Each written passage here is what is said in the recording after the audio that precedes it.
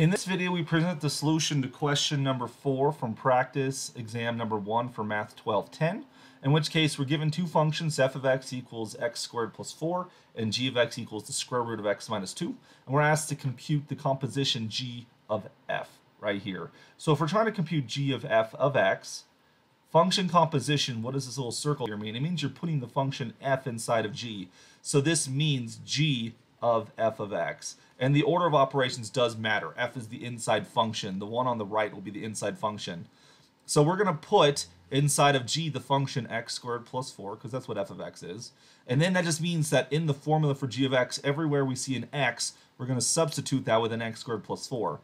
So that gives us the square root of x squared plus 4 minus 2. So we can combine the like terms there. We're going to get the square root of x squared plus 2, which then leads us to select option B.